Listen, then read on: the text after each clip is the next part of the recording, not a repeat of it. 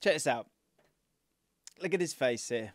Poor Romero. What is he looking at? I'm about to show you exactly what he's looking at. But what he's looking at, it worries him. And it's why Arsenal won this North London derby. A intense, confusing game that I want to get your thoughts on. And there's lots for us to talk about. I want to talk about the setup. I want to talk about the set pieces. I want to talk about Vicario. I want to talk about Arsenal actually being quite humble in how they played this game. Really humble, actually. And it was that humility that got them the 3 points. And for Spurs, what needs to change for them to not be 3-0 down at half-time? Is it something they can even change? Well, let's start off with the tactics, because I think what's really interesting here is like a lot of people will see the game, they'll see the starting lineups, and they go, that was it. I'm going to show you that that's not the game, like at all. Now, there are little pairings here, and I think those pairings are something to maybe focus on, one of which will be Davies and Saka. And of course, you've got Porro and Trossard, you've got Tomiyasu and Kulusevski. You know, there's partnerships all around the pitch that, you know, people are going to have to sort of deal with their battles, right? But the game was so different to that. So different to that. The other thing I'm going to talk to you about is this. And I wonder if you guys can figure it out from that. What do you think I'm talking about? Because that is why Arsenal are still in this title race. And that is why the squad recruitment here from Arteta is absolutely phenomenal. And that is why Arsenal are still knocking around and winning games. Let's get into it, because I think, look, you've got the setups there, two teams, and one where I'll show you the stats at the end of the game as well, because it's one where Tottenham had the stats, right? But did they deserve to win the game? Let me know in the comments down below. So much to talk about in this one. Let's start off with the goals, because this is the first goal. Because actually, I said to myself, I wrote down, see it there, first 15 minutes. First 15 minutes is where we're going to find out how this game is going to be played. And Tottenham looked pretty solid. Arsenal started to slowly get a bit of a footing. And then bang on 15 minutes was actually the answer to the game, an answer to how Arsenal won this game against Spurs. Because it came down to set pieces. And the way that they do set pieces is phenomenal. Absolutely phenomenal. And what I started to do is I wanted to kind of look into the stats and think, like, what's going on here? Because a lot of people have sort of had a go at Vicario in particular. So first of all, Vicario's stats. In terms of the two set pieces, and we'll show you them themselves, right? But in terms of those two set pieces, Vicario is 16th. I've gone on the wrong person here, but let me show you. This is on StatHead, by the way. There's a link in the description if you want 20% off. So this is for stopped crosses, successfully stopped crosses.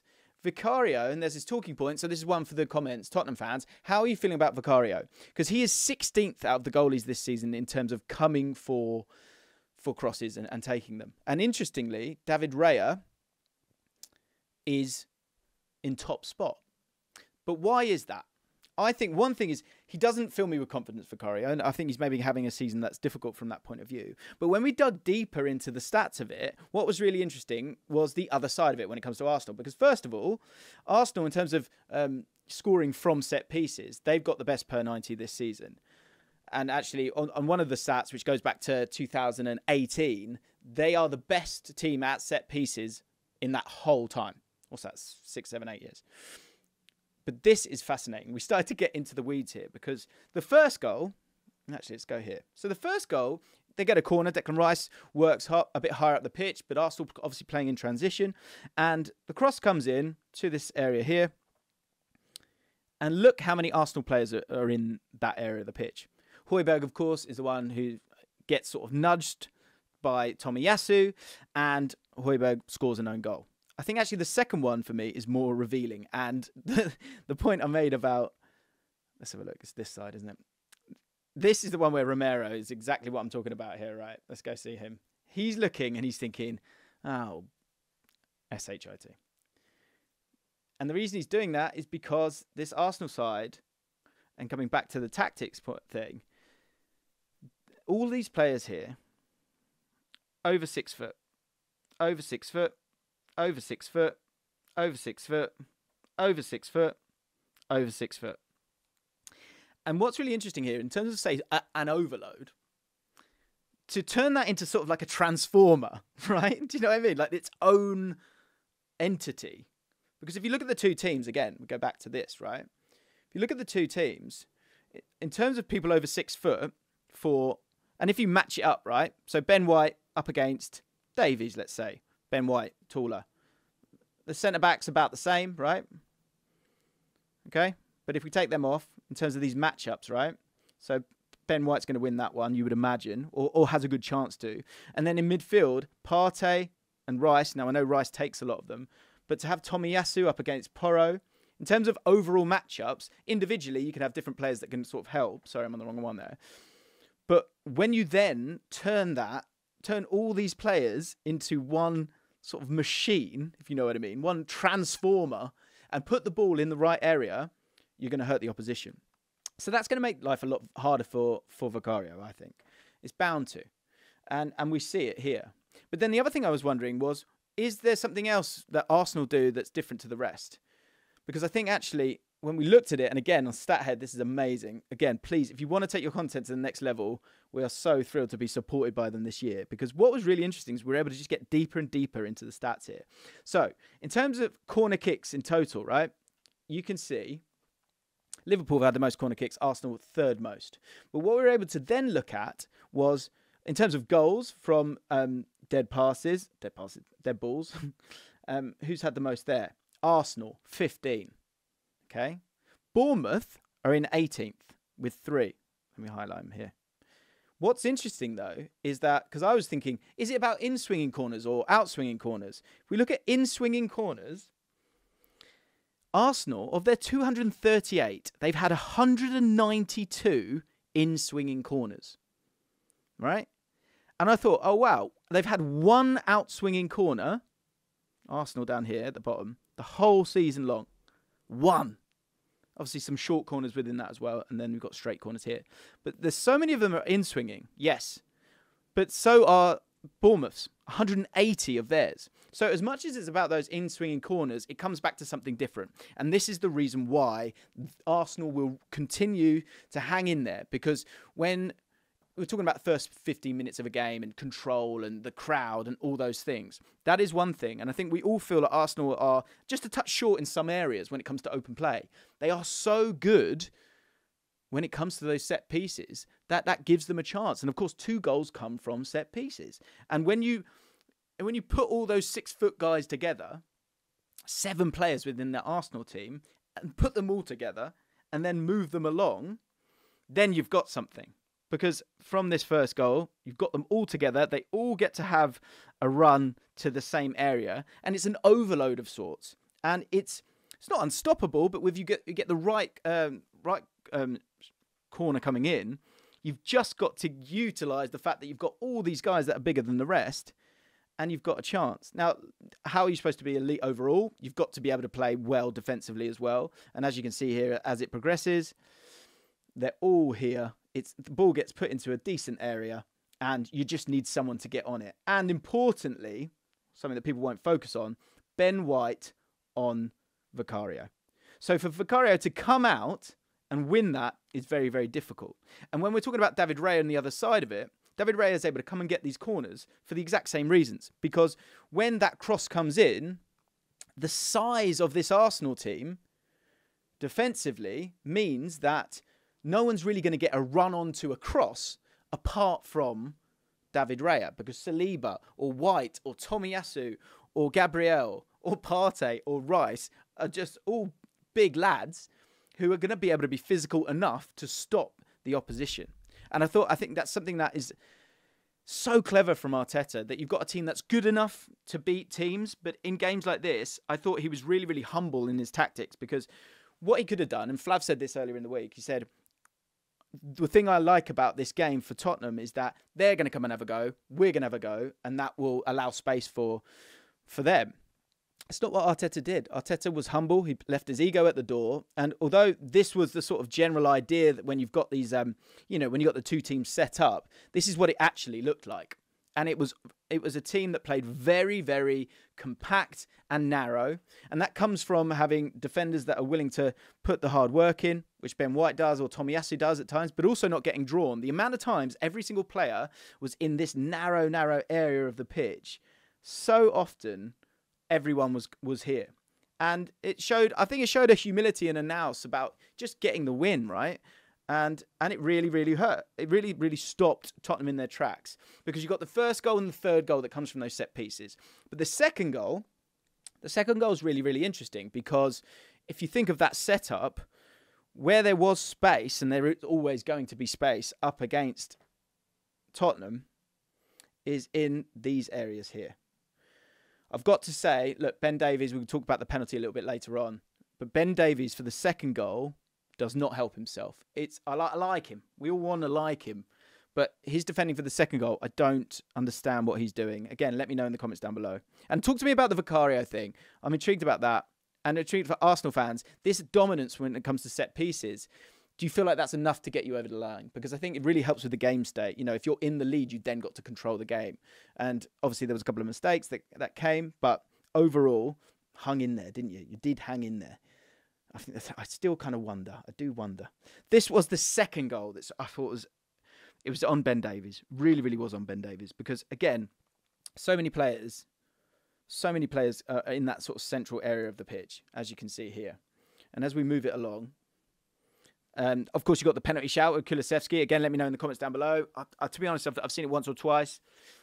Still a little bit not certain on it. Declan Rice does well, but again, 4 bodies around Maddison in that area of the pitch. And I think there was a problem as well for Tottenham in terms of the recruitment that they've got to make in the summer, because I think the midfielders, there's a bit of a problem here. Let's talk about the goal first of all, because they get the ball here. Let's go the other way.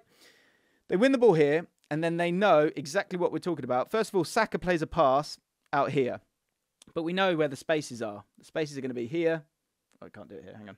The spaces are going to be here and here. And Ben Davies should know that. He's got to be better there. And actually, I don't know if I can zoom in and you can see it.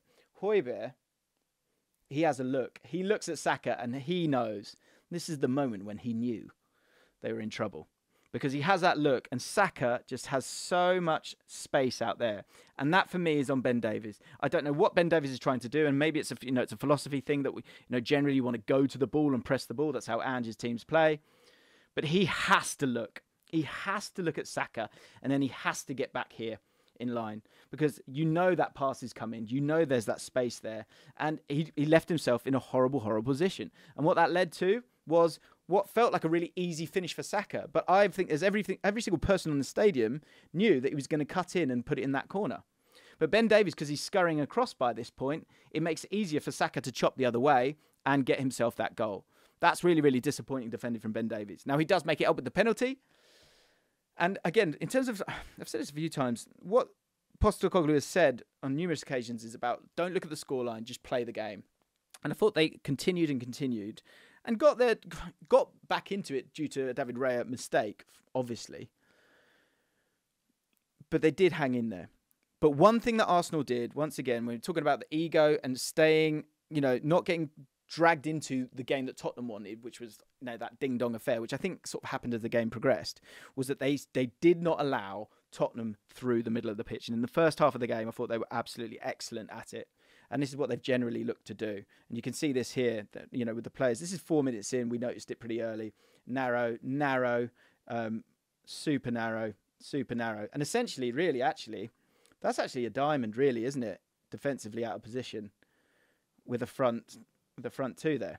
And when we talk about the Tottenham recruitment in terms of dealing with this, and more importantly, dealing with a low block, because I've heard Tottenham fans talk about this, and this is the problem for Tottenham fans, is that they can't seem to break down the opposition. They had 72% possession in the first half, which Arsenal allowed them it.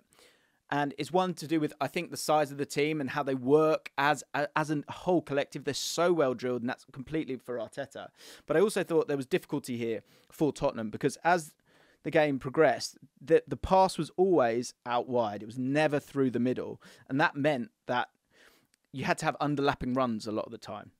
Porro's obviously going to come into central areas. You're going to get the same from Ben Davies. And I think those 2 8s in, eights double pivot in Højbjerg and Bentancur, there was a problem there because he wasn't really able to get on the ball here. But generally, the ball that was allowed was the ball to Kulusevski out wide, or the ball to Brennan Johnson out wide. And that worked for Arsenal. But to then get in behind this Arsenal team, you had to have runners from those midfielders. And I'll show you this just quickly. This is Højbjerg, I think. Yeah, Højbjerg, you can see he's actually sort of, for a centre midfielder who's kind of supposed to be sitting, he's actually made quite a few runs into those channels. And so if we come back, should be able to see it here. Exactly a problem that needs resolving as the game progresses. So this is one occasion when Bentancur plays that underlapping run. He's not that profile. He's not going to want to dribble with the ball. He's always going to come back. And that works for this Arsenal team because, again, size. They're comfortable. They're comfortable defending their own box. But you've got to have the right players out in those areas. And that is a problem for Tottenham. I don't think they've totally figured that out yet. And I think the summer recruitment, getting the right kind of players would make a difference. Another great example, the ball has been able to be played to Kulusevski. But Kulusevski then has to play a run to a willing runner in Højbjerg. But he's in a great space here. He's in a really great space. And actually, you want someone with a bit more drive to go and run with the ball. He's never going to do that. He's not that kind of player. Same thing happens here, this time on the other side. Brennan Johnson gets the ball. It's Bentancur this time making that underlapping run. Thomas Partey comes with him. I think the ball runs out of play. And the ball runs out of play because he's just not comfortable as a dribbler there. That's why players like Gudmundsson, who's at Genoa, I think would be great for Tottenham. Eze, I know I talk about him a lot, but he would be fantastic in this. And that is one thing that Arsenal have got to solve. They've got to be able to beat a low block. And Arteta knew that. And he did that in the first half. He did that consistently. And this is such a great example in 43 minutes. Look at that. And this actually comes from Romero. Actually, he kind of dribbles literally into this space. And then they have to come back out. And then they have to go wide. And look, being this compact, people say it's parking the bus. And that's fine. But actually, it's just ensuring that teams do not go through the middle. You go round the side. And Ben White's, smart enough to get out there and be ready. But they have consistently, in the big games against good teams, they have gone, okay, beat us with crosses or beat us with a different kind of quality. Or it's going to have to be a mistake from us for you to beat us. And that is, it's not what champions do, but it's what a very good team does. I mean, to have pretty much every player within that area of the pitch, that's incredible. That's absolutely incredible. And you get yourself in trouble if the ball goes out wide and you can beat him. But that doesn't really happen with Arsenal because they've got really, they're such a diligent team. And then these aren't sexy words. Like, I get that. But at the end of the day, it's, it can be the difference between winning games and losing games a lot of the time. Final thing I wanted to touch on, of course, is the goals and how Tottenham got back into it. And I come back to that philosophy, but mistakes as well. And Romero, just the attitude of Romero, I think he deserves huge credit in this game. Because this is a bad pass from him. But he then carries on. And his attitude is superb. And his attitude throughout the game, despite being 3-0 down, was superb. Could have got a goal in the first half. But if we move it on, that's the penalty, isn't it? Let's go here. But here, all of a sudden, I'm like, when the goal went in, I watched it back. I was like, what's he doing there? But that's an attitude, isn't it? And Raya, I don't know what he's trying to do. There's actually a pass over to Gabriel, so simple. But instead, he tries to play this weird little pass to Thomas Partey, a little chipped pass, and he goes to Romero and he gives them a chance. And, for both goals, it was about, there was an attitude that gave them the goal to a point because they kept going, they stayed positive, and the Ben Davies one is him staying in the box, obviously, from a short corner and getting there ahead of them. And they had solid chances. And last place I'm going to go, I think, is to the stats because I think it's important. And it says a lot, but it doesn't say enough, and I need you to get involved in the comments here. Because Tottenham, 2.37 expected goals, 1.08 for Arsenal. But as we've spoken about, all those sort of unsexy things and good coaching and all those bits and bobs, that is what is keeping Arsenal in this title race right now. And I mean, that has to be a compliment. Like, it's nothing worse than that because it allows David Raya to be a better goalkeeper. It allows the back four to stay in games. And when you're not really breaking down a team with real quality, in transition, you're doing it, or with those set pieces, you're giving yourself a lead and then you're extending your lead from that. It's not cheating in any way. It's like it's getting the best out of the percentage that you've got. And that could just about give Arsenal a chance to keep going and getting kind of almost cheap goals and cheap points by being smart with the recruitment that you've brought in there, but also going and getting the goals as well. They deserve huge credit for that. It was that, they're not a nice team to play against. And although Tottenham gave it a good go, I think they've got to get the right profile of players in those eights. I think there needs to be some changes there. Players like Van der Ven and Romero, so great. You saw Van de Ven with the speed that he's got. Absolutely fantastic when you make it a game like that. But when they take on a team with a low block, and Arsenal didn't come and give them the game that they wanted, in the first half, they left themselves vulnerable at times and didn't have the right profiles for the right players. But, you know, the stats are there and look great, right? Especially the first half. It's amazing, isn't it? You know, they were 3-0 down with 72% possession. I know it doesn't all matter about possession. Like, I get that, right? But the point is, if you've got 72% possession, should you be conceding 3 goals? No. So why is that? I think we've explained exactly why that is. If you enjoyed this video, hit the subscribe button. Go check out all the other videos on the channel. And I'll speak to you guys soon. Cheers.